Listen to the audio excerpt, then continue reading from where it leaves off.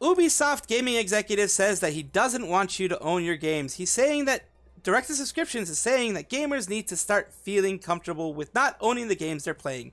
Now, I'm firmly against this, but let's see what he has to say. Just like with music and television, the games industry has been slowly shifting towards the all-digital future for some time now, despite pushback from certain communities with concerns surrounding preservation and ownership. I'm one of those people. Unfortunately, it seems like the biggest publishers out there aren't concerned about the latter, as a Ubisoft executive recently stated that gamers need to get used to the feeling of not owning their games. The statement was made by Ubisoft's director of subscriptions, Philippe Tremblay, who recently spoke to GameIndustry.biz about their digital future and Ubisoft Plus specifically. Tremblay states that people eventually got comfortable with not owning their CD/DVD collections, and that a similar shift in attitude needs to happen in gamers. One of the things we saw is that gamers are used to a little bit like DVD, having and owning their games. That's the consumer shift that needs to happen. He doesn't want people to own games. The issue that I have with this, let me just be on my little soapbox for a little bit for you guys, is that when they do this, I'm not sure if Uplay has done this, but I know that there are other ones that have done this. A game no longer is popular, a game no longer is being played by anybody, they take off the servers, and the game becomes unplayable pretty much. Like, I think there's some that developers pull games from Steam, developers pull games from that. They're like, this game isn't making us any money, why are we going to keep it on Steam and keep the servers up and all this other stuff? So they pull it. Just like they do with other media, like Amazon's been doing with Discovery Channel stuff, they pull. You've paid the subscription to have this, and in many cases you've paid the money, $60, to have your game. But they reserve the right to pull it at any point in time. They're saying that they're not going to do it now, but what about 10 years in the future when that game is not useful to them anymore? You think they're going to keep that on Uplay with limited server space and limited server availability and all the server costs and everything like that? You think they're going to keep your 10-year-old game there? There's people like me that play Railroad Tycoon, that play Zoo Tycoon, that play all these games that you had physical media of, that I have the CDs for, StarCraft, things like that, that may disappear, but I still can play them because I have a physical copy of it. That's why physical media is absolutely necessary here. Now, he goes on to say, Tremblay's view on physical games isn't that shocking considering he's the director of subscriptions. He's trying to get money through subscriptions.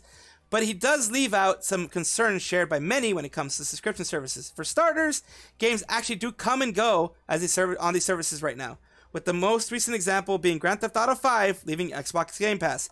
Yes, and then you can't play it anymore. If you're a subscriber of Uplay, they can do that at any time, just like I said before.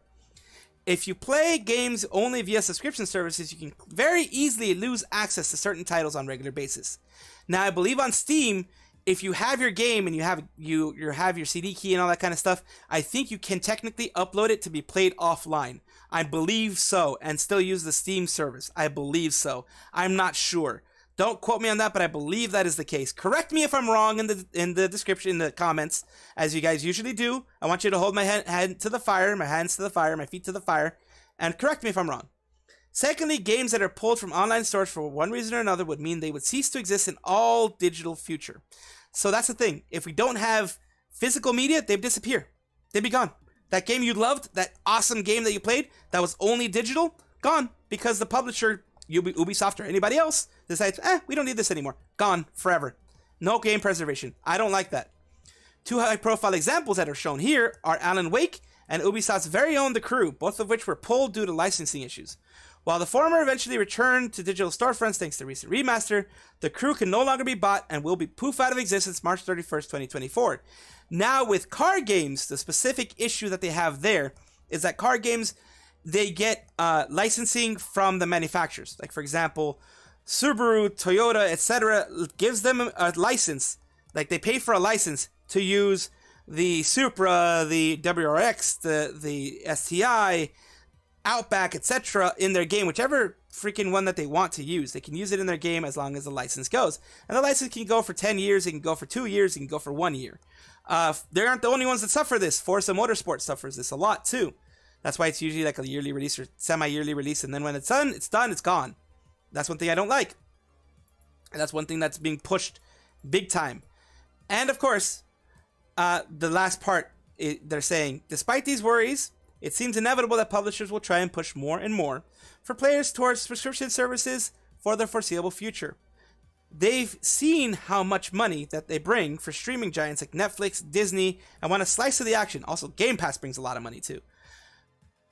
With subscription revenue making up 89% of the video-based content market in the UK last year. So that's what they're doing. They see the money, they see the dollar signs, they're like, this can help us, and gamers aren't going to fight back. So it's going to happen. Of course, it's no surprise to the people who know how corpos are. It's no surprise to the people who know exactly the way that these corporations run things. They're in it for the money. They're in it for the profit, which as a publicly traded company, they legally have to be in it for the profit, but they don't have to be so sinister and evil about it. That's my take on it. Of course, you can correct me down in the comments down below. I love having that commentary from you guys. I love having that conversation with you guys. There's also my social media down in the description down below, as well as anything that pops up on your screen right now, as YouTube does recommend videos. You can see any one of those on the screen. Thank you so much. This is the Mad Salvi saying I will see you guys next time. Bye-bye!